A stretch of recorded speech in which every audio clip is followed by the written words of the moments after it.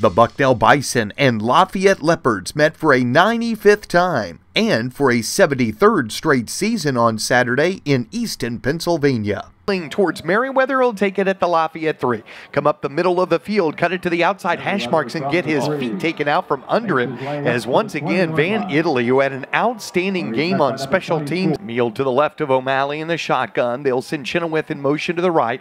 Mrazek is by himself on the near side, but O'Malley looks over the middle. Now he'll dump it over the right side. It's going to be picked, and here comes the picker for Bucknell down the far sideline, coming all the way in for a touchdown. Is that Drew Newcomb? It was intercepted for a pick six by the Bison. By Bucknell's number 39, Drew. And it is Drew Newcomb. I've told you I've seen the back of his jersey more than the front, and that's a great example why. He saw the out pattern, stepped in front, and made a nice move to avoid the quarterback at about the 2-yard line and raced into the end zone for his first interception of his career and his first touchdown of his career. O'Malley in the shotgun sends Palumbo to the right side of the formation. He'll line up in a slot that way. Here's the snap. O'Malley under pressure, rolls away. He'll be swarmed and sacked. Simeon Page, who had 2 big sacks last week against Cornell, gets it this time. Nobody blocked him, and it looks like O'Malley will be dropped back at the Lafayette 44. He'll go with a pass, roll out, get it complete. Here comes Jack Horan across the formation. He'll gather it in at the 35, come racing up the near sideline before being upended at midfield. 2nd and 6 in the pistol. It'll be a quick pass. Sherlonzo out to the far side. Great block. Horan will take it for a first down as he'll race his way down to the 40 and be pushed out of bounds at the Lafayette 38-yard line. As there'll be a good snap, pointing that ball down and kicking it end over end is Peachin. It will take a bounce, and it'll be dropped inside the 5 at the 2-yard line. At the 35, O'Malley goes play action. He's under pressure, rolls. It'll be sacked back inside the Lafayette 25. As coming up to make the sack that time for Bucknell is going to be the Bison's Trevor Fenimore, as Fenimore gets his first sack this year. And boy, the senior from Berwyn, Pennsylvania has really made his presence known, hasn't he? Here's a handoff to Wadsworth. Second time he'll get it on an end around. The tight end will take it for a loss of 1 to the 34-yard line. After finishing the half trailing 7-0, the Leopards started the third quarter driving 60 yards in 8 plays before scoring their first touchdown on a 2-yard run.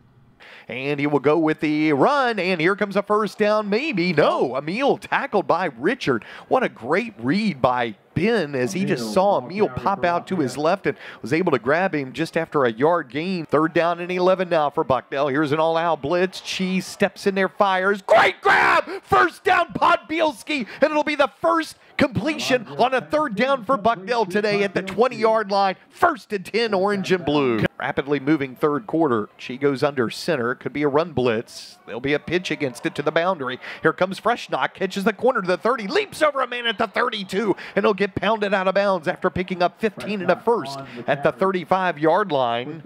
Chi in the shotgun. Low snap. Throws a pass. It's going to be on his knees. Catching it is going to be Bucknell's Jack Horan. 1st and 10, Bison at the Bucknell 45. What an outstanding grab by Jack. 3rd down for Bucknell at the 25 in a 7-all game. Stretch handoff. Carter runs hard. Gets the first down as he'll take it past the 29 to the 30 for being blasted off his feet. Offset eye. Here is a play action. Chi gets it complete to Butler. Butler sits in the zone, then gets it, turns to his right, and able to sprint up to the 45 of Bucknell for being wrapped up by Root that time. But you're right. That was a quick play action, quick hit, and a first down. Alan Butler, I think that's his first grab today at the 49 of Bucknell. It'll be 3rd and 6 Bucknell. Sherlonzo in the shotgun. Here's a delay blitz. He'll fire. It's caught for first down. Podbielski comes up with a huge grab. He'll be dragged down at the Lafayette 40, and the drive goes to play number 11, Kevin. Looks like it'll be an all-out blitz. Everybody at the line of scrimmage for Lafayette. Here's Chi to throw a screen. It's caught. Coming down the far side of the field is going to be the first down. Grab by Bucknell's Carter. He'll take it inside the Leopards 30, and he'll get pushed out of bounds at the 25. Boy, everybody was at the line of scrimmage for Lafayette College that time, and Chi had just enough time to let it loose to Marquise, and he'll grab it for his first catch here this half, and he'll take it to the Lafayette 25 with 1:56 left. 7-7 game, Bucknell and Lafayette. After neither team scored in the fourth quarter, Bucknell won its first coin toss of the year. this to start overtime, and the rest is history. So here we go. Lafayette will have the ball at the Bucknell 25, first overtime session here in a 7-all game. O'Malley takes the snap, goes to pass, has time. Now as he throws, man is open the end zone. It's going to be picked off. Coming up the far sideline is Johnoff. Johnoff ran one back for 64. He has a block at the 40. Comes to the 50. Down the sideline to the 40, to the 35, to the 30, to the 20, to the 10. Touchdown! Colin Johnoff has won the game on a 90-yard interception return for 6.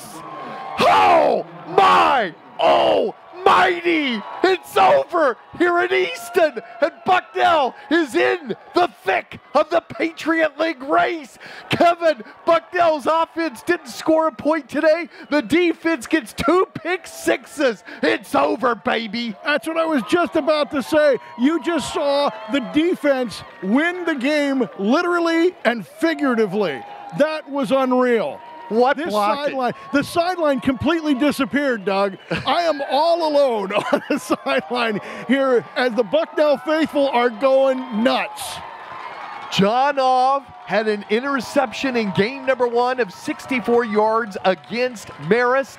And here, over 90 yards in game number 7, he finishes the game against the Leopards. What a play, Kevin. Gee, I wonder who we'll be talking to at the end of this one.